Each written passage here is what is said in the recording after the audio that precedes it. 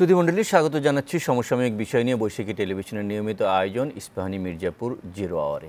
এই অনুষ্ঠান আপনারা বৈশাখী টেলিভিশনের পর্দায় ছাড়াও বৈশাখী টেলিভিশনের ফেসবুক পেজ এবং ইউটিউব চ্যানেলেও দেখতে পাচ্ছেন। আজ আমরা আলোচনা করতে চাই রেল বেলাইন। এই রেল লাইন বেলাইন হওয়া এবং এই বেলাইন শুধুমাত্র বগি বা ইঞ্জিন লাইন থেকে পড়ে যাওয়া নয়, অনেকগুলো বিষয় জড়িত। গত 2-3 দিনে পরপর কয়েকটি ঘটনা, আজকেও যখন আমরা এই অনুষ্ঠান শুরু করছি তার কিছুক্ষণ আগেও নাটোরে এরকম একটি ঘটনা ঘটেছে। কেন ঘটছে বারবার এসব দুর্ঘটনা, এর প্রতিকার কি? এই দুর্ঘটনা ঘটলে আবার এর সঙ্গে নাশকতার কথাও বলা হয়। এই বিষয় নিয়ে আমরা আলোচনা করব। আলোচনার জন্য দুজন অতিথি আছেন। স্টুডিওতে উপস্থিত আছেন বুয়েটের অ্যাক্সিডেন্ট রিসার্চ ইনস্টিটিউটের সহকারী অধ্যাপক কাজী সাইফুল নেওয়াজ, আপনাকে স্বাগত জানাচ্ছি। এবং আমাদের সঙ্গে এই আলোচনা অনলাইনে যুক্ত আছেন রেলপথ মন্ত্রণালয়ের সাবেক সচিব মাহবুব কবির মিলন। মাহবুব কবির মিলন, আপনাকেও স্বাগত জানাচ্ছি আমাদের এই আলোচনায়। আমরা আলোচনা শুরু করবার আগে একটু দেখে নেব আজ বৈশাখী টেলিভিশনে প্রচারিত প্রধান প্রধান সংবাদ শিরোনাম। খালেদা জিয়ার সাজা স্থগিতের মেয়াদ আবার বাড়াবে সরকার, তবে বিদেশে চিকিৎসার সুযোগ নেই জানিয়েছেন আইনমন্ত্রী। নিঃশ্বাসে বিষাক্ত বাতাস নিচ্ছে রাজধানীবাসী। ঢাকার বাতাসে 10 রকম বিপজ্জনক ধাতু, তাই মানুষের শ্বাসরোগ বাড়ছে বলেছে বিশেষজ্ঞরা। ঢাকা এলিভেটেড এক্সপ্রেসওয়ের কারওয়ান বাজার অংশে নামার পথ খুলেছে। সড়কের কাজ শেষ হবে আগামী বছর বলেছেন ওবায়দুল কাদের। স্থানীয় সরকার মন্ত্রী জানিয়েছেন গত বছরের চেয়ে এবছর মশার উপদ্রব বাড়বে। প্রতিকারের জন্য জেলা প্রশাসকদেরকে নির্দেশনা দিয়েছেন। এবং ভারত মহাসাগরে বাংলাদেশি জাহাজ জিম্মি করার 9 দিন পর মালিক পক্ষের সাথে যোগাযোগ করেছে জলদস্যুরা। নাবিকরা ভালো আছে। বৈশাখী টেলিভিশনের সংবাদ শিরোনামগুলো দেখছিলাম। এছাড়া অন্যান্য টেলিভিশন এবং দৈনিক অনলাইন পত্রিকা সবগুলোর বিভিন্ন ধরনের খবর রয়েছে। আমরা আলোচনা করতে চাই রেল নিয়ে, রেল বেলাইন কেন। আলোচনাটা আমরা একটু দূরবর্তী গেস্টকে দিয়ে শুরু করতে চাই। মাহবুব কবির অনলাইনে যুক্ত আছেন। সবশেষ যে ঘটনাটি ঘটল কুমিল্লার লাঙ্গলকোটে, বলা হলো যে সেখানে তাপে রেল লাইন বেঁকে গিয়েছে। রেল লাইন তাপে যদি বেঁকে যায় তাহলে এই একটি মাত্র পার্টিকুলার একটি জায়গায় কেন বেঁকে গেল, মানে এর আশেপাশে অন্য অন্য জায়গায় কেন বাঁকলো না? এই দুর্ঘটনার মানে তাপমাত্রার সঙ্গে এই দুর্ঘটনার কি কোনো সম্পর্ক আছে? আপনার কি মনে হয়? ধন্যবাদ বৈশাখী টিভিকে। একটু সংশোধনী দিচ্ছি যে আমি অতিরিক্ত সচিব ছিলাম 3.5 মানে কয়েক মাস রেলে, এবং আমি রেল নিয়ে কাজ করছি 2015 সাল থেকে। আমাদের একটা ফোরাম ছিল, ফোরাম দিয়েই রেল নিয়ে কাজ করছিলাম, এবং এর মাধ্যমে কিছু কিছু অভিজ্ঞতা মানে অ্যাচিভ করতে পেরেছিলাম আমরা সবাই, অনেকেই। আপনি যেটা বললেন যে রেল লাইন তাপে কিন্তু বাঁকে, কারণ তাপে অনেক দুর্ঘটনার যে ডিরেইলড হওয়ার পিছনে যে লজিক গুলো বা যে কারণগুলো, তার মধ্যে একটা হচ্ছে তাপে বাঁকা। এটা যখন প্রচন্ড গরম পড়ে, একেবারে ধরেন মে জুন মাসে, সেই সময় কিন্তু আমরা বাঁকের এই যে তাপের কারণগুলো, প্রবলেম গুলো, এগুলো কিন্তু আমরা দেখি, এবং লাইন একেবারে স্পটে পরীক্ষা করা হয়। তারপরে দেখবেন যে ভিজানো হচ্ছে, লাইনগুলোতে পানি দিয়ে ঠান্ডা করা হচ্ছে, এবং সবচেয়ে বড় জিনিস হচ্ছে তখন গতি কমিয়ে দেওয়া হয়। একটা সার্টেন, বিশেষ করে দিনের প্রখর রোদ যখন থাকে, ওই টাইমটা ধরেন 11টা থেকে 10টা-11টা থেকে বিকাল 4টা-5টা পর্যন্ত ট্রেনগুলো ওই সব জায়গায় যেখানে মানে দুর্ঘটনার ঘটতে পারে, এইসব জায়গায় এই চেক গুলো করা হয়। এখন কথা হচ্ছে যে লাস্ট যে দুর্ঘটনাটা ঘটলো, এখন কিন্তু এত তাপমাত্রা কিন্তু নেই, আমরা এটা ভালো করেই জানি। এবং আমি যখন ওটা দেখেছি তখনও আমার মনে স্ট্রাইক করেছে যে এই তাপমাত্রায় লাইন বেঁকে যাওয়ার কথা নয়, নাম্বার 1। নাম্বার 2 হচ্ছে যে রেল ভালো বলতে পারবে এই বিষয়টা ডেফিনেটলি, যে তদন্ত ওনারা করছেন, অবশ্যই করবেন। তদন্ত রিপোর্টে কি আসে সেটা জানতে পারলে ভালো হতো, যে আসলে দুর্ঘটনার কারণগুলো কি। যদি লাইনে ত্রুটি থাকে, স্লিপারে ত্রুটি থাকে, ক্লিপে কোনো ত্রুটি থাকে, তারপরে লাইনের ক্লিপে ফাটল ধরতে পারে, স্লিপারে ফাটল ধরতে পারে, যে কোনো কারণে পয়েন্টের গন্ডগোলে ব্রিচ হয়ে যেতে পারে, লাইন যে কোনো অবস্থায় কিন্তু ডিরেল হতে পারে। তো এগুলো ভালোভাবে জানা যাবে তদন্ত করার পর। যে এখানে নেওয়াজ সাহেব আছেন, উনিও ভালো বলতে পারবেন। তবে আমি এটুকু জানি, যে অভিজ্ঞতা থেকে যেটুকু বলছি, যে তাপে বাঁকে অবশ্যই লাইন বাঁকে আমাদের দেশের লাইনগুলো। এটা এখন অবশ্য কমে আসার কথা, কারণ লাইন আমরা গেজ যেটাকে বলি আমরা, এখন অনেক লাইনগুলো আগের পুরনো চিকন পাত গুলোকে রিপ্লেস করে এখন মোটামুটি ঢাকা চিটং এ ডাবল লাইন, এবং ডাবল লাইনে পাত গুলো কিন্তু অনেক ভালো অবস্থানে আছে। প্রচন্ড রোদ গরম থাকা ছাড়া এই টেম্পারেচারে কোনো অবস্থাতেই বেঁকে ওই পাত বেঁকে যাওয়ার কথা না। যদি টেম্পিং বা পাথরের যে আমরা যেগুলো বলি কম্প্যাক্ট, মানে কম্প্যাকশন যে বলি, এগুলো যদি সব ঠিক থাকে, তাহলে থাকার পরেও কিন্তু বলতে পারবে রেল বা তদন্ত করে যে কি কারণে এই লাস্ট দুর্ঘটনাটা ঘটেছে। জি, ধন্যবাদ। ধন্যবাদ। আমি আপনার কাছে আবার আসবো। একটু সাইফুল নেওয়াজ আপনার কাছে জানতে চাই। তিনি যেটি বলছিলেন অভিজ্ঞতা দিয়ে, যে তাপে রেল লাইন বেঁকে যেতে পারে, কিন্তু লোহা, মানে এটা একটা টেকনিক্যাল দিকটা একটু জানতে চাই। লোহা দিয়ে যে রেল লাইন তৈরি, আমাদের দেশের তাপমাত্রা কত হইতে পারে সেটার একটা ধারণা আছে, এবং তার ভিত্তিতে এই লোহা দিয়ে রেল লাইন তৈরি, এই তাপমাত্রা এবং এখন মার্চ মাসে যে তাপমাত্রা আমাদের 30 ডিগ্রি সেলসিয়াসের মধ্যেই থাকছে, এই তাপমাত্রা, অথবা যদি সর্বোচ্চ তাপমাত্রাও মে জুনের কথা যেটি বলেছেন, যে যদি 40-42ও হয়, তাতে কি এই রেল লাইন মানে বেঁকে যাবার কথা?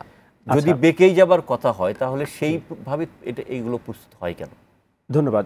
রেল নিয়ে আলোচনায় যে কথাটা আমার সবসময় বলতে ভালো লাগে, সেটা হচ্ছে আমি নিজে রেল পরিবারের সন্তান। কারণ আমি জন্ম বেড়ে ওঠা স্কুল আমার রেল কলোনিতেই, আমার বাবা রেলওয়েতে চাকরি করতেন। তাই রেলের কোনো একটা উন্নয়নের কথা শুনলে যেমন খুশি লাগে, রেল দুর্ঘটনা বা রেলের দেখা যায় কোনো সমস্যার কথা শুনলে ঠিক একইভাবে কিন্তু মনটাও খারাপ হয়। তো যে কথাটা আসলে গত কয়েকদিন আগে ঘটে গেল নাঙ্গলকোট কুমিল্লায় দুর্ঘটনাটা, এটা কোনোভাবেই রেল মানে তাপের জন্য, হ্যাঁ রেল বাঁকার কারণে ঘটতে পারে, বাট ওই রেল বেঁকে যাওয়াটা তাপের কারণে হয়েছে, এটা কোনোভাবেই পসিবল না বর্তমান যে টেম্পারেচার সেখানে। কারণ রেল বাঁকা ইউজুয়ালি যেটা বললেন এই যে আমার সহ আলোচক, যে এটাই ঠিক যে মে জুন মাসে যখন আমার টেম্পারেচার অনেক বেশি থাকে তখন হতে পারে, বাট এখনকার টেম্পারেচারের সাথে রেল বাঁকবে না। হ্যাঁ, রেল বাঁকার কারণে ঘটতে পারে, সেটা অন্য কারণ হতে পারে। কি কারণ হতে পারে?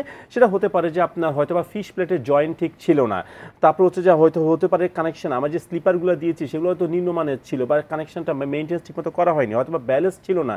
ফলে দেখা গিয়েছে একটা ট্রেন যখন যায় সে কিন্তু দুই পাশে চাপ দেয়, ফলে চাপ দেয় তো ইঞ্জিন চলে গিয়েছে, পরের কয়টা বগি চলে গিয়েছে।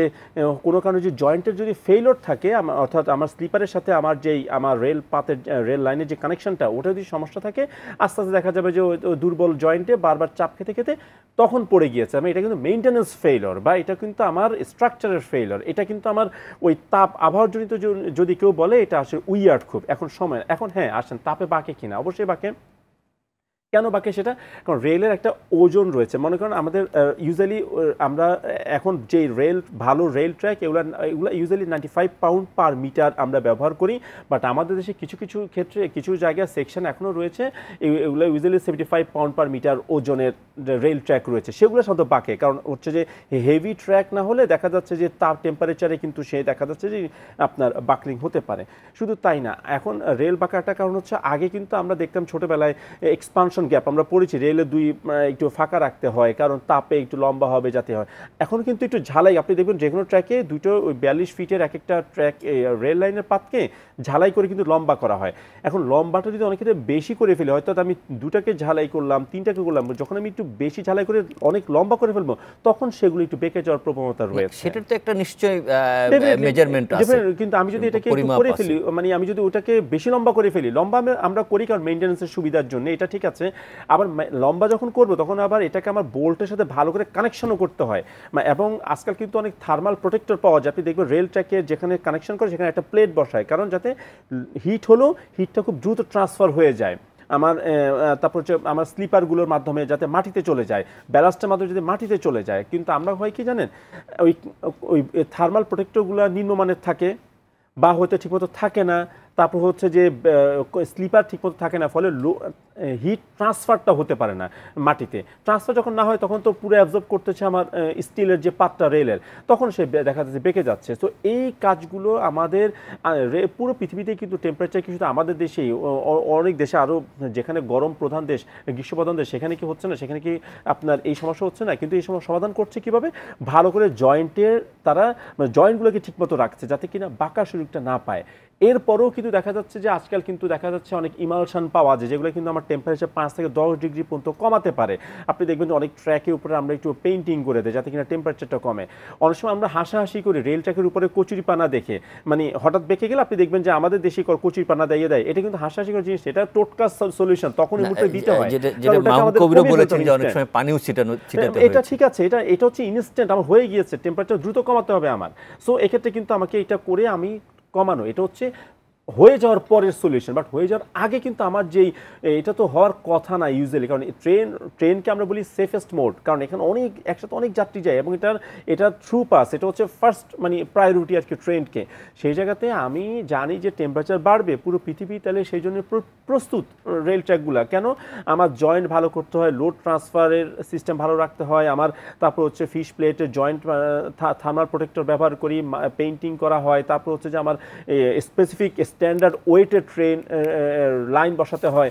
এখন আমরা যদি ওগুলা যদি না করি, মেনটেন্যান্স যদি ঠিকমতো না করি, আর যদি দোষ দিই আবহাওয়ার, তাহলে এই আবহাওয়ার দোষ দিয়ে বেশি দিন টেকা যাবে না। কারণ আসলে এই আবহাওয়া তো অনেক দেশেই মানে আমাদের চাইতেও বেশি আসলে চরমভাবাপন্ন, সেখানে তো হচ্ছে না।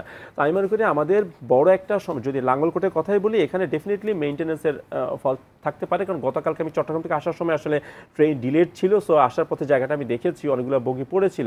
সো এখানে ডেফিনেটলি এখানে আমার মনে হয় যে হয় সেটা হতে পারে যে কেউ ইচ্ছা করে ফিশ প্লেট তুলে ফেলেছে, হতে পারে। অনেক সময় আমরা করি, অনেকে দেখা যায় চুরি করে, বা এটা যেহেতু একটা ইকোনমিক ভ্যালু রয়েছে আমাদের ফিশ প্লেট বা জয়েন্ট বোল্টের, আবার হতে পারে যে মেইনটেনেন্স ঠিকমতো করে নাই, একটা বোল্ট হয়ে গিয়েছে। আমরা অনেক সময় বোল্টকে কানেকশন ঠিকমতো দেইও না, বা একটু যেটা করতে হয় না রেগুলার মেইনটেনেন্স, এটাও আমাদের নজরদারিটা ঠিকমতো থাকে না, সেটার জন্য কিন্তু দেখা যাচ্ছে যে আমাদের এই ট্র্যাকের সমস্যা হতে পারে।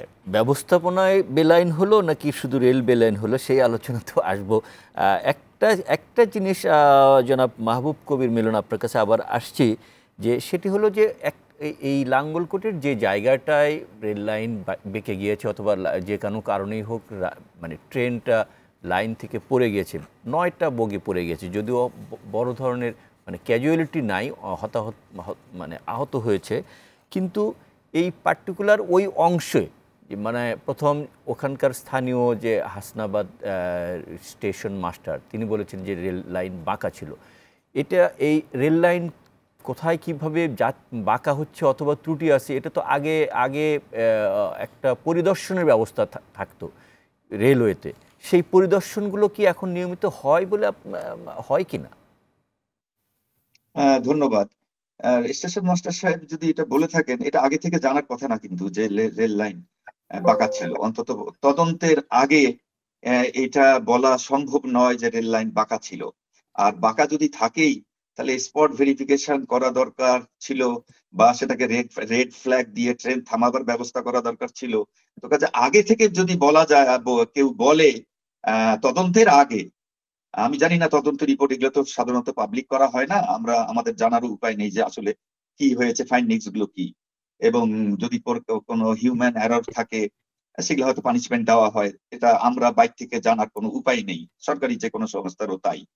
তো এখন উনি যদি বলে থাকে এটা সম্ভব নয়। নেওয়াজ সাহেব যেটা বললেন যে টেকনিক্যাল বর্ণনাটা দিলেন, এটা খুব সুন্দর দিয়েছেন উনি। আমি শুধু একটা কথাই বলবো যে ঢাকা চিটাগং লাইনের যে মেইনটেনেন্স যতটুকু হয়, আমরা কিন্তু এই অ্যাক্সিডেন্টটা কিন্তু যে কোনো টেকনিক্যাল ত্রুটির কারণে হতে পারে, আবার স্যাবোটাজের কারণে স্যাবোটাজ ঠিক ট্রেনকে ফেলে দেওয়ার উদ্দেশ্যে, আমি সেটা বলবো না। এই যে চুরি, ফিশ প্লেট চুরি, ক্লিপ চুরি, এগুলো নানান কারণে এই দুর্ঘটনাটা ঘটতে পারে। তো কাজে সবচেয়ে বড় জিনিস হচ্ছে আমরা এই মার্চ মাসে কয়েকদিন আগে, হয়তো কবে আমার ঠিক তারিখটা তো মনে নেই, যে ডিরেল্ড হলো 30 ডিগ্রি বা 29 রোববার হয়েছে। হ্যাঁ, তা গত আমাদের এই যে 4-5 দিন হলো, 29-30 ডিগ্রি টেম্পারেচারে যদি ঢাকা চিটাং লাইনের যতটুকু মেইনটেনেন্স হয়, এতটুকু মেইনটেনেন্সের পরে যদি সত্যিকার অর্থে যদি বলা হয় যে, বা তদন্ত রিপোর্টে যদি আসে, আমি জানি না কি আসবে, যদি বলা হয় যে 30 ডিগ্রি টেম্পারেচারে সত্যিকারেরই লাইন বেঁকে ট্রেন লাইন থেকে পড়ে গেছে, এটা কিন্তু বলবো যে মেইনটেনেন্স গ্রুপের, মেইনটেনেন্স উইং এর, বা যারা ওই লাইন করেছে, লাইন চেক করেছেন, এটা কিন্তু একদম রীতিমতো পানিশেবল অফেন্সের একটা কাজ হবে। 30 ডিগ্রিতে ঢাকা চিটং এর লাইনে কোনো অবস্থাতেই লাইন বেঁকে বাকলিং হয়ে ডিরেইলড হওয়ার কথা নয়, ইটস ক্লিয়ার। আর যদি হয়েই থাকে তাহলে তো মানে বললাম তো যে এটা তো অ্যাকাউন্টেবল করা উচিত। কেন বাঁকলো ওই জায়গার ট্রেন 30 ডিগ্রিতে, মাত্র 30 ডিগ্রিতে? তাহলে তো উই আর অ্যাট রিস্ক, যে কোনো সময় 30 ডিগ্রি থেকে বাড়া শুরু হবে, 32, 33, 34, 35, 40, 42 পর্যন্ত উঠছে। তো তাহলে ঢাকা চিটাং লাইন তো আপনাকে বন্ধ করে দিতে হবে। আরেকটা ব্যাপার হচ্ছে, আরেকটা বিষয় আমি মানে এই প্রোগ্রামটা যদি আরেকটু আগে জানতে পারতাম তাহলে আমি এই রিপোর্টটা নিতে পারতাম, ভুলে গিয়েছি, এখন মনে হলো। ওই সময় ওই ট্রেনের গতি কত ছিল? এখানে কিন্তু স্পিড রেস্ট্রিকশন দেওয়া আছে পুরো লাইনে। লাঙ্গলকোটে কিন্তু লাঙ্গলকোটটা ইন বিটুইন কোন জায়গায়, আমি ঠিক লাঙ্গলকোট হচ্ছে হাসানবাদ নামের একটি স্টেশন এখানে, না, কোন জেলায়, কোন ডিস্ট্রিক্টটা? কুমিল্লা। কুমিল্লা, হ্যাঁ কুমিল্লা। তো ওখানে কিন্তু টেম্পারেচার আর সরি স্পিড কিন্তু আমি যতটুকু জানি 75 দেওয়া আছে, এবং ডাবল লাইন যেখানে ভালো নতুন করা হয়েছে কুমিল্লা টু আখাউড়া পর্যন্ত, এখানে 75 এবং এক জায়গায় 75 এবং 80 দেওয়া আছে। এখন এটা স্পিডটা কত ছিল এটা কিন্তু রেল জানতে পারবে, কারণ তাদের টেকনিক্যাল সেই সিস্টেম আছে, গতি কত থাকে এগুলো কিন্তু রেল অনেক আগে থেকে জিপিএস ট্র্যাকার দিয়ে কিন্তু এখন ট্রেনের প্রত্যেকটা পয়েন্টে স্পিড কত থাকে এটা জানতে পারে রেল, এবং রেকর্ডে যারা এইটা এই সাপ্লাই মানে ইয়ে করে, হেল্প করে, যে সংস্থা, তাদের কাছে রেকর্ড থাকে, রেকর্ড নিতে পারে রেল। এটাও দেখার বিষয় যে স্পিড কত ছিল। যদি সেখানে 75 থেকে থাকে এবং লাইনটা যেহেতু পুরানো, আমি ওই ডিরেলমেন্ট ওখানে যখন ডিরেলমেন্ট হওয়ার পরে যে ছবিগুলো দেখেছি, ওখানে পাথর গুলো কিন্তু খুব একটা ভালো পজিশনে নেই, লাইনের অবস্থাটা খুব একটা ভালো না। তো যদি তাই হয়ে থাকে, এবং মাঝে মাঝে দেখা যায় যে খুব ওভার স্পিডে কিন্তু ট্রেন আমরা চালাই, একটু লেট হলে কাভার করার চেষ্টা করা হয়, ওভার স্পিড ছিল কিনা সেটাও একটা ফ্যাক্টর। তবে বেঁকে যাওয়াটা এটা কোনোভাবেই গ্রহণযোগ্য নয়, এই এক্সকিউজটা কোনোভাবে গ্রহণযোগ্য নয় যে 30 ডিগ্রিতে ঢাকা চিটাং লাইনের কোনো একটা অংশ বেঁকে গিয়েছে এবং সেই কারণে ট্রেন পড়ে গিয়েছে, এটা কোনো অবস্থাতে গ্রহণযোগ্য নয়। ধন্যবাদ। একটা জিনিস আমি জানতে চেয়েছিলাম যে রেলওয়ে সারা দেশের যে নেটওয়ার্ক, সেগুলোতে রেলপথগুলোতে আগে একটা পরিদর্শন কার দিয়ে দেখা হতো যে লাইনগুলো ঠিক আছে কিনা। ঢাকা চট্টগ্রাম রুট তো অত্যন্ত গুরুত্বপূর্ণ, এই পরিদর্শন ব্যবস্থাপনা কি আছে কিনা এখনো টিকে? আছে আছে আছে, এগুলো এটা পিরিয়ডিক্যালি করা হয়,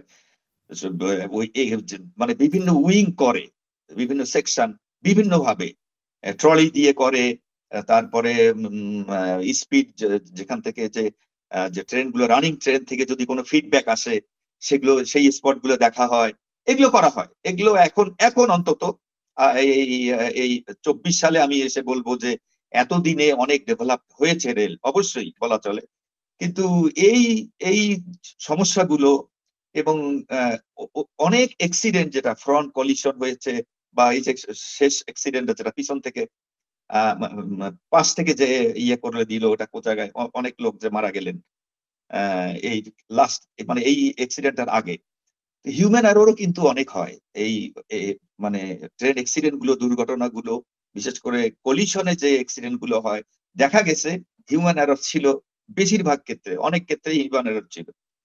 তো এই কারণে ঘটেছে সেটা হয়তো তদন্তে বের হবে, এই ঘটনার তদন্তে বের হবে অবশ্যই। কিন্তু যদি তদন্তে এমন আসে যে লাইন বেঁকে গিয়েছিল, এটা খুবই দুঃখজনক, এবং ওই যে বললাম যে পানিশেবল অফেন্স, মানে লায়াবেল যে উইং, যে সেকশন, যাদের দায়িত্ব ছিল এইটা 30 ডিগ্রিতে একটা লাইন যদি বাঁকে, তাহলে তারা তো প্রশ্ন আসবেই যে রেল কি মেনটেনেন্স করে।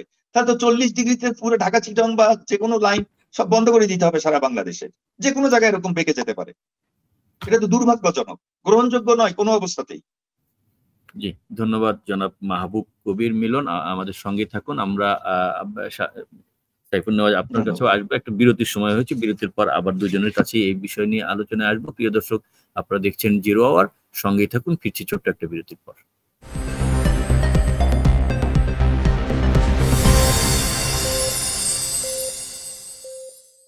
বিরতির পর আরেকবার স্বাগত 0 আওয়ারে। আমরা আলোচনা করছিলাম রেলওয়ে লাইন নিয়ে। আমাদের সঙ্গে স্টুডিওতে রয়েছেন কাজী সাইফুল নেওয়াজ, বুয়েটের এআরআই সহকারী অধ্যাপক, এবং রয়েছেন মাহবুব কবির মিলন, রেলপথ মন্ত্রণালয়ের সাবেক অতিরিক্ত সচিব। সাইফুল নেওয়াজ, আপনি আবারও আপনার কাছে আসছি যে রেল, আপনি আলোচনার প্রথম পর্ব বলেছেন যে রেল হলো গণমানুষের বাহন এবং এটা নিরাপদ বাহন, সুলভে সহজে সরাসরি যাওয়া যায়, মানুষ কম এবং নিরাপদে যেতে পারে। সেই রেল আমরা সাম্প্রতিককালে গত বেশ কিছু দিন থেকে দেখছি যে রেলটা অনেকটা যাত্রীদের জন্য অনিরাপদ হয়েছে। সেই অনিরাপদ হচ্ছে, দুর্ঘটনা ঘটছে কখনো টেকনিক্যাল কারণে, কখনো মনুষ্যসৃষ্ট অন্যান্য কারণে, কখনো নাশকতাও কারণে হচ্ছে। রেলকে নিরাপদ করতে কি করতে হবে? আপনাদের তো এই নিয়ে গবেষণা আছে, রিসার্চ আছে। আচ্ছা, যেটা হচ্ছে মানুষ আসলে যে কোনো একটা মোড অফ ট্রান্সপোর্টের কাছে কি চায়, একটা হচ্ছে রিলায়েবিলিটি, একটা হচ্ছে সেফটি। রিলায়েবিলিটি কি, আমি 12টা বাজে যেই ট্রেনে উঠবো সেই ট্রেন আমি জানি লেখা রয়েছে টিকিটের গায়ে 12টায় ছাড়বে, 6টায় পৌঁছাবে, আমি ডেফিনেটলি 6টায় পৌঁছাতে চাই, এটা হচ্ছে রিলায়েবিলিটি। এবং দ্বিতীয় হচ্ছে সেফটি। তো রেল কোনো বিচারে কি আসলে এই দুটো ক্যাটাগরিতে পড়ছে কিনা? আপনি কি আজকে ট্রেনে উঠে 12টার ট্রেনটা কি 6টায় পৌঁছাচ্ছে, নাকি 6টা, 6:30, 7টা, 8টায় পৌঁছাচ্ছে, নাকি 12টায় ছাড়ছে কিনা? তো সেই বিচারটায় আমি বলবো যে রেল আসলে অনেক ট্রেনই ডিলেড হচ্ছে বিভিন্ন কারণে। আমাদের হচ্ছে যে ট্র্যাক জটিলতা রয়েছে, অনেক ট্রেন চালাতে হয়, মানে এটা ঠিক অনেক ক্ষেত্রে আসলে আমাদের কিছু করারও নাই, কারণ হচ্ছে যে ট্র্যাক দেখা যাচ্ছে ডাবল লাইন সব জায়গায় নাই, অনেক ক্রসিং করতে হয়, লাইনের তুলনায় ট্রেনের সংখ্যা বেশি, কারণ সবার একটা দাবি থাকে ট্রেন দিতে হবে, স্টেশন আছে ট্রেন দিতে হবে, তো ট্রেন দিয়েও দেয় কর্তৃপক্ষ, কিন্তু আসলে সেটা মেনটেন্যান্স করার মতো আমাদের ম্যানেজ করার জন্য স্পেসিফিক ট্র্যাক নেই, আবার পাশাপাশি বিভিন্ন কারণে ডিলেড হয় এটা। এবং সেফটি হচ্ছে কীরকম, যে হচ্ছে যে আমি দুর্ঘটনা, কিন্তু বাট এটা দুর্ঘটনা ঘটছে, এখন আপনি প্রশ্ন করলেন করণীয় কি? দেখেন, প্রথমটা হচ্ছে এই যে গতদিন দুর্ঘটনা ঘটলো, কারণগুলোকে চিহ্নিত করে যদি প্রকাশিত হয়, অপ্রকাশিত যদি কেউ করতে চায় কোনো সেন্সিটিভ ইস্যু, সেটা বিভিন্ন ইস্যু, কিন্তু কাজটা যেন হয়। ফর ইনস্ট্যান্স, যদি এখানে কিছু কারণ বেরোবে নিশ্চয়ই, যে আমার মেনটেন্যান্সের ফল্ট ছিল, আমার হয়তো অমুক ফল্ট ছিল, XYZ এর ফল্ট ছিল, তাহলে সেটাকে পুরো দেশব্যাপী পুরো নেটওয়ার্কে একটা গাইড বুকে নিয়ে আসা, যে এটা হয়েছে সমস্যাটা, এই সমস্যাটা সবাই যেন চেক করে প্রতিনিয়ত, এক। কিন্তু সেটাই হচ্ছে কিনা। 2, আমি আরেকটা দুর্ঘটনার কথা বলি। কিছু নাই, কিন্তু হচ্ছে ভৈরবে একটা দুর্ঘটনা ঘটেছে, মুখোমুখি দুই ট্রেন থেকে মুখোমুখি সংঘর্ষ ঘটেছে। এখানে কেন ঘটেছে? ইঞ্জিনটা, আমরা আলোচনা করেছিলাম যে ইঞ্জিন কিন্তু অনেক লম্বা, আপনি যদি খেয়াল করে থাকেন, হ্যাঁ, ইঞ্জিনে কিন্তু চালককে সিগন্যালটা ভালো করে দেখতে হয়, দেখার জন্য সে সামনে বসে, বাট কোনো ক্ষেত্রে আপনি দেখবেন ইঞ্জিন উল্টা হয়ে চলছে। কেন উল্টা হয়ে চলে? কারণ কোনো স্টেশনে যাওয়ার পর ইঞ্জিনকে ঘোরানোর জন্য টার্ন টেবিল থাকে, সেটা দেখা যাচ্ছে ঢাকারটা নষ্ট, এখনো পর্যন্ত আমি জানি নষ্ট ঠিক হয়েছে কিনা জানি না। তো দেখা যাচ্ছে আসার পর ইঞ্জিন যখন ঘুরাতে পারেন, তখন ফিরতি ট্রেনে চালককে বসতে হয় সেই 50 ফিট দূর পেছনে বসতে হয়, অর্থাৎ সামনে ইঞ্জিনের বাকি অংশটা সে পেছনে বসে, ফলে দুইজন চালকের একজন শুধুমাত্র একটা পাশ দেখতে পারে, অর্থাৎ 50% কিন্তু আনসেফ এখানে হয়ে গেল। এরপর কোনো কারণে মিস করে, তাহলে কিন্তু দেখা যাবে যে মানে পুরো ওভারশুট হয়ে গেল। কিন্তু এখন আমি চালককে দোষ দেই, তার মানে চালক কি তখন উল্টো দিকে বসে থাকে? যখন চালককে পেছনে বসতে একেবারে তার সামনে থাকে 50 ফিটের ইঞ্জিনের বাকি অংশটা, অর্থাৎ দুই পাশে চালক বসে, যে কোনো একজন দেখে একটা পাশ, আরেকজন সে কিন্তু অন্য পাশে দেখতে পাচ্ছে না, আবার আরেকজন কিন্তু শুধু এক পাশ, অর্থাৎ 50% দেখছে। শুধু দুইজন চালকই প্রত্যেকেই 50% করে সিগন্যালটা দেখছে। এখন কোনো কারণে যদি কোনো সমস্যা জড়িত কারণে দেখতে না পারে, ওভারশুট হয়ে যাবে। তাহলে এখন সমস্যা কিন্তু চালকের না, সমস্যা হচ্ছে আমি ইঞ্জিনটা ঘুরিয়ে চালকের অংশটা সামনে নিয়ে আসতে পারি না, টার্ন টেবিল নষ্ট। একটা টার্ন টেবিল কয়দিন নষ্ট থাকতে পারে? এটার জন্য যদি কোনো দুর্ঘটনা ঘটে থাকে, ডেফিনেটলি কর্তৃপক্ষ যারা এই দায়িত্বে রয়েছে, মেইনটেনেন্সের দায়িত্বে রয়েছে, তাদেরকে এখানে কিন্তু জবাবদিহি করতে হবে। বাট সেটা এখনো পর্যন্ত হয় নাই। ওই দুর্ঘটনার পরে এখনো পর্যন্ত আমি অনেক ইঞ্জিন দেখেছি উল্টো দিকে ঘুরিয়ে চলছে। তার মানে এভাবে করলে কোনোদিনও আসলে ট্রেন দুর্ঘটনা কমানো যাবে না, কারণ আমরা কারণগুলোকে তদন্ত কমিটি যত দ্রুত করি ঠিক ততটাই কিন্তু আমরা দেরি করি এই কার্যকর ব্যবস্থা নিতে, ফলে এটা সমস্যার সমাধান হবে না।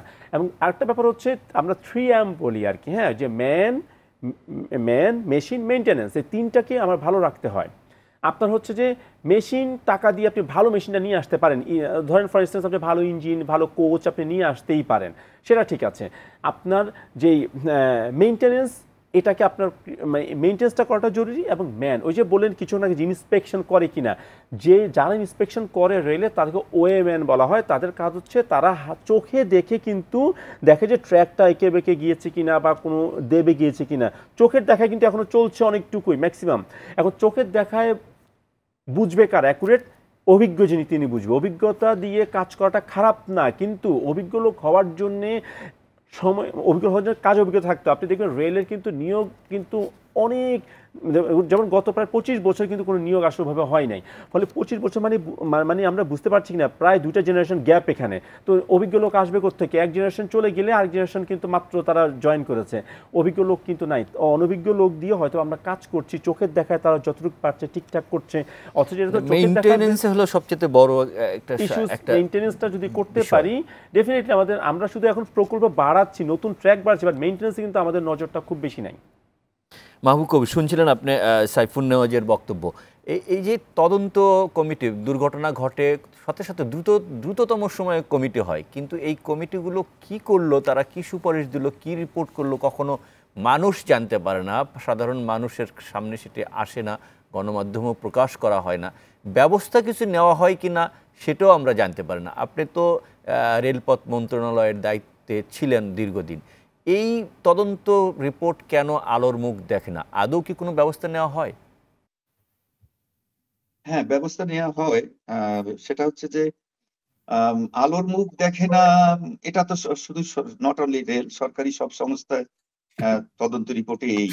আর সবচেয়ে বড় জিনিস হচ্ছে যে রেলের অ্যাক্সিডেন্ট গুলোতে যে অনেক হতাহতের সংখ্যা অনেক বেশি থাকে, অনেক মারা যাচ্ছে। তারপরে হিউম্যান এররের জন্য হয়তো এলএম সাহেব একটু ঝিমুনি আসলো, ঘুমিয়ে গেলেন, ওখানে ডেডম্যান প্যাডেল আছে, ঘুমালেও কিন্তু ট্রেন সাথে সাথে দাঁড়িয়ে যাবে। দেখা যাচ্ছে যে ডেডম্যান প্যাডেল পায়ের নিচে থাকে, ওইটা সবসময় চেপে ধরে রাখতে হয়। যখন কেউ ঘুমাই গেলে কিন্তু ওইটা চেপে আর ধরতে পারে না, পাটা তো সরে যায়, সাথে সাথে ট্রেন দাঁড়ায় যাবে। দেখা যাচ্ছে যে ডেডম্যান প্যাডেল গুলো অনেক ইঞ্জিনের এরকম ঘটনাও কিন্তু দুর্ঘটনা ঘটেছে, ডেডম্যান প্যাডেল খারাপ ছিল, ড্রাইভার সাহেব ঘুমিয়ে গিয়েছিলেন, সম্ভবত নরসিংদীর অ্যাক্সিডেন্টটা অথবা তার আগে। তো এই যে সমস্যাগুলো, একটু ঘুমালাম 100 লোক মারা গেল, ঘুমালাম 50 জন লোক মারা গেল, এইটা যে এই যে পাবলিক সেন্টিমেন্ট প্লাস জনজীবন, জননিরাপত্তা, যেটা নেওয়াজ সাহেব বললেন, রেলে তো নিরাপত্তা একটা ব্যাপার আছে, যদিও এখন নিরাপত্তা পাথর ছোড়া, কিন্তু উনি বলেননি পাথর ছোড়া কিন্তু মারাত্মক ভাবে আহত হচ্ছে প্রায় প্রতিদিনই, সেটা পরে এক সময় হয়তো যদি সুযোগ থাকে বলবো। তাহলে এই যে 50 জন লোক মারা গেলেন, 100 জন লোক মারা গেলেন, যেমন এই যে ভৈরবের কথা বললেন উনি, এই যে এটাকে বলে লং হুড, মানে শর্ট হুড এবং লং হুড। এই ক্যাব আর কি, ক্যাবটা থাকে এক সাইডে, তো ক্যাব যখন ফ্রন্টে ঘুরিয়ে যখন ফ্রন্টে যায় তখন এটাকে বলে শর্ট হুড, মানে একদম সামনে। আবার যখন চিটাং থেকে ঢাকা আসলো, ঢাকা আসার সময় কিন্তু শর্ট হুডে আসলো, মানে ফ্রন্ট সাইড, ফ্রন্ট ফেসিং। এখন ঢাকার যদি ওইটা খারাপ থাকে, টার্ন টেবিল যদি খারাপ থাকে, তাহলে ঘুরাতে পারবে না, ঘুরাতে না পারলে পিছন সাইডটা পড়ে যাচ্ছে কিন্তু লং হুড, এই যে 40-50 ফিট দূরে। কিন্তু এখানে একটা কথা আছে, ভৈরবের অ্যাক্সিডেন্টটা প্রথমে বলা হয়েছিল যে লং হুডে থাকার কারণে সিগন্যাল দেখতে পারে নাই বলে, এটাও কিন্তু গ্রহণযোগ্য নয়।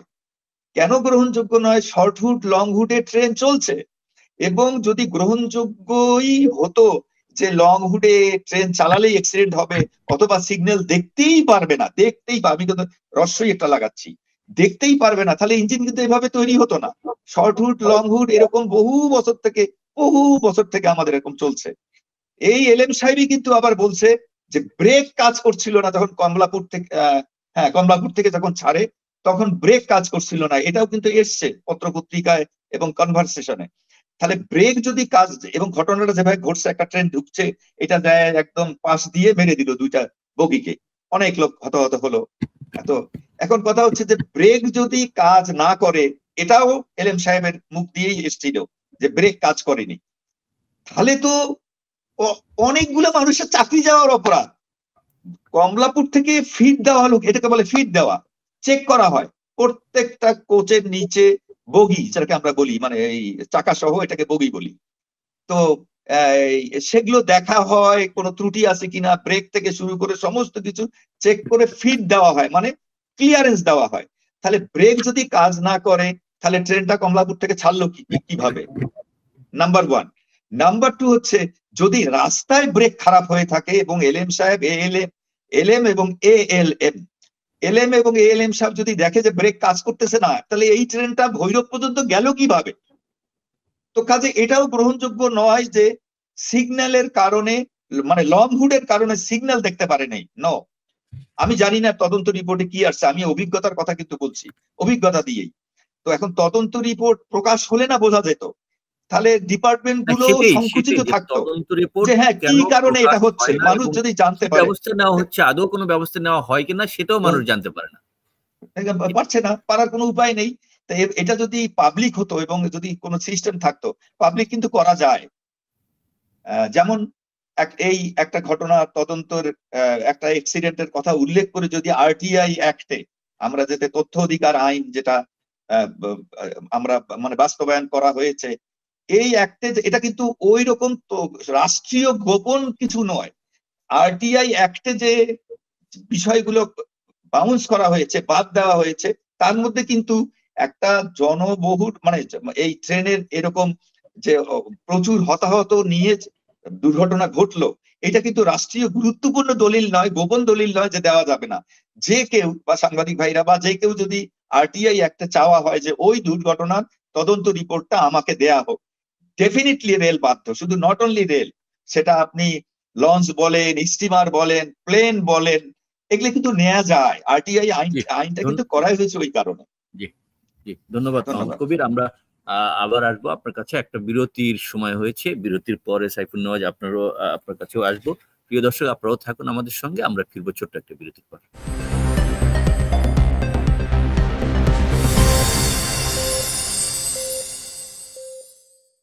বিরতির সময় আমাদের সঙ্গে থাকবার জন্য ধন্যবাদ। আমরা আলোচনার একেবারে শেষ পর্বে চলে এসেছি, অল্প সময়ের মধ্যে। মাহবুব, কবির, আপনার কাছে আসছি। রেল নিয়ে আলোচনায় অনেক শেষ করা যাবে না, অনেক মানুষের অনেক প্রশ্ন, অনেক অভিযোগ, সময় মতো ছাড়ে না, এবং আজকেও যখন ঢাকা চট্টগ্রাম রেল লাইনে ঘন্টার পর ঘন্টা যাত্রীদের অপেক্ষা করতে হয়েছে, এরকম অনেক অভিযোগ রয়েছে, অনিয়ম রয়েছে, দুর্নীতি রয়েছে। এবং এখন তো ঈদের সময়, টিকিট নিয়ে মানুষের দীর্ঘদিনের এই একটা চিত্র আমরা দেখতে পাই। এখন অনলাইন হয়েছে, অনলাইন করে কি টিকিটের সেই চিরায়ত কালোবাজারির চিত্র বদলানো যাবে? ধন্যবাদ। আমার সময় কত মিনিট? আপনি বলেন, 3 মিনিট বলেন। আচ্ছা ঠিক আছে, থ্যাংক ইউ। সেটা হচ্ছে যে আমাদের যে ব্যবস্থা, ঘুণে ধরা ব্যবস্থা, যদি একটা কথা বলি, আমরা শব্দ যেগুলো ইউজ করি, ঘুণে ধরা ব্যবস্থাও কিন্তু উত্তরণ ঘটেনি। রেলের অনেক উন্নতি হয়েছে, হাজার হাজার লক্ষ হাজার কোটি টাকা ব্যয় হয়ে অনেক ডেভেলপমেন্ট হয়েছে, ট্রেন বেড়েছে, লাইন বেড়েছে, হয়েছে ডেফিনেটলি, কিন্তু ঘুণে ধরা ব্যবস্থা এখন পর্যন্ত আমরা দূর করতে পারিনি, বিশেষ করে কালোবাজারি। এবং এটা একটা কাঁচা পয়সার ব্যবসা, একেবারে জড়িত রেলের লোক থেকে শুরু করে কালোবাজারি যারা আছে, এবং স্টেশনে প্রত্যেক স্টেশনেই কালোবাজারির ব্যবসাগুলো। ক্রাইসিস যেহেতু বেশি, চাহিদা যেহেতু বেশি, সার্ভিসের তুলনায়, সিট সংখ্যার তুলনায়, কাজে ডিমান্ডটা মানুষের বেশি থাকে। আমাকে ঢাকা চিটাং যেতেই হবে, আমি 500 টাকার টিকিট আর 300 টাকা বাড়িয়ে দিলাম, 800 টাকা দিয়ে নিয়ে গেলাম। বাসে, এসি বাসে হয়তো 1200 টাকা, তাহলে আমি এখানে 800 টাকা একটা নিরাপদ ভ্রমণ পেলাম। এই মানে এই সেন্সেশন থেকেই কিন্তু এই চাপটা বাড়ে। আর যেহেতু একটা সেফ জার্নি আমরা মনে করি, ডেফিনেটলি এখনো মনে করি এটা সেফ জার্নি, তাহলে কালোবাজারি দূর করতে গিয়ে রেল মিলে, আমরা সবাই মিলে সর্বশেষ যে সিদ্ধান্তটা নিয়েছিলাম যে টিকিট যার ভ্রমণ তার, এই নীতিটা বাস্তবায়ন গত মন্ত্রী মহোদয়ের সময় শুরু করেছিলেন।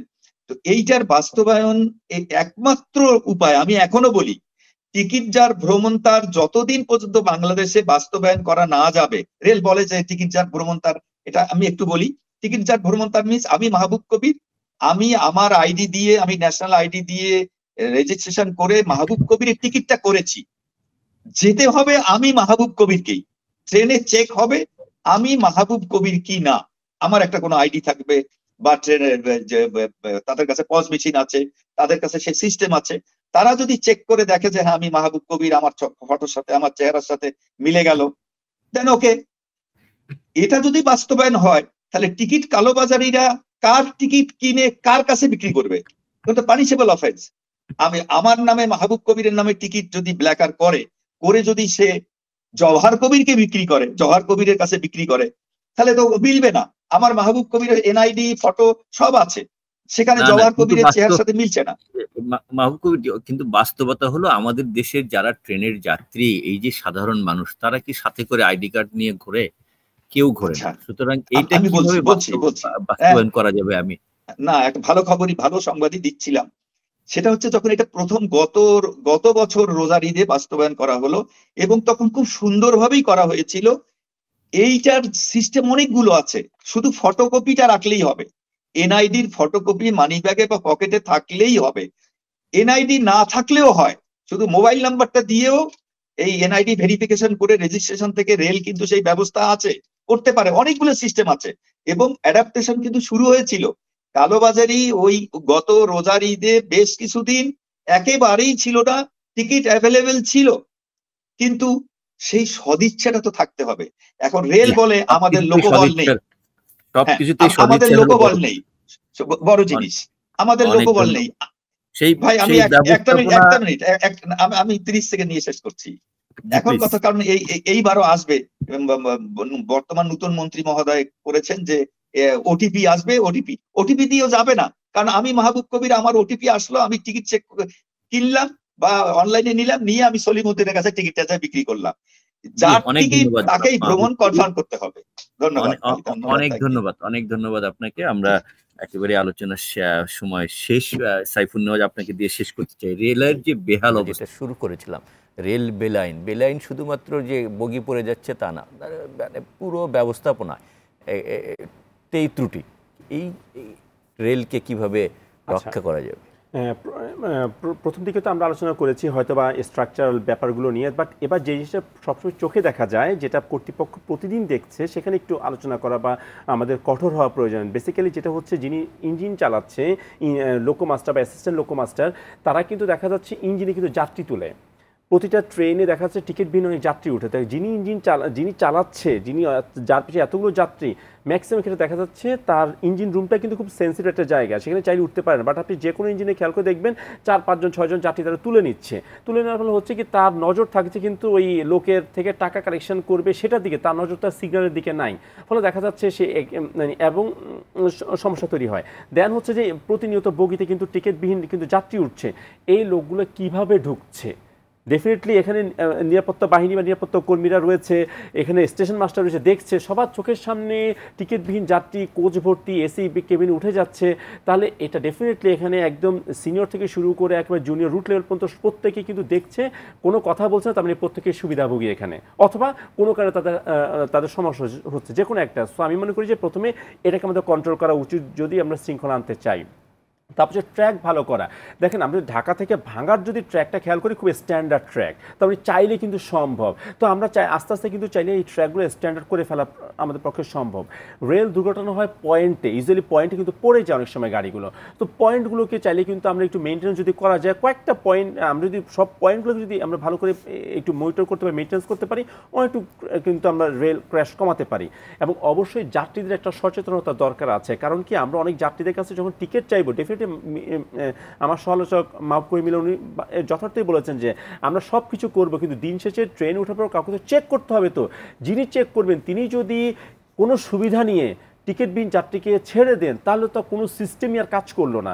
তো সেই জায়গাতে দেখা যাচ্ছে, আবার অনেক সময় দেখা যাচ্ছে যাত্রীরাও কিন্তু দেখা যাচ্ছে যদি টিকিট চেক করতে আসে সে অফেন্ডেড ফিল করে, সে এমন একটা ভাব করে কেন আমাকে চেক করবে, বাট এটা একটা সহযোগিতা করতে হয়। আমরা দেখা যাচ্ছে ট্রেনের অন্যান্য যানবাহনে টিকিট চাইলে তো তখন তো টিকিট অফেন্ডেড ফিল করে ফেলে।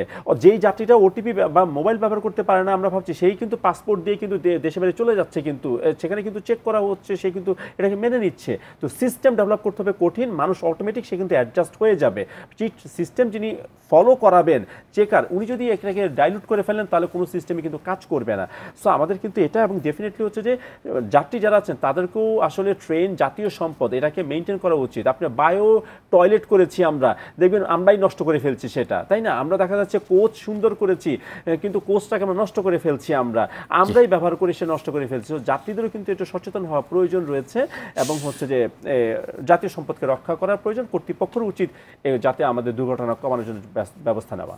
সব পক্ষেরই দায়িত্বশীল আচরণ আশা করে আমরা রেল যাতে আবার লাইনে থাকে, বেলাইন না হয়, সেজন্য যা যা করণীয়, প্রশাসনের ব্যবস্থাপনার ত্রুটি দূর করা এবং যাত্রীদের সচেতনতা, যারা রেলকে পরিচালনা করেন তাদের দায়িত্বশীলতা, সব আমরা প্রত্যাশা করি, আশা করি যে রেল বেলাইন থেকে লাইনেই থাকবে, আর বেলাইন হবে না, সেই প্রত্যাশা রেখে আজকের এই আলোচনা এখানে শেষ করছি।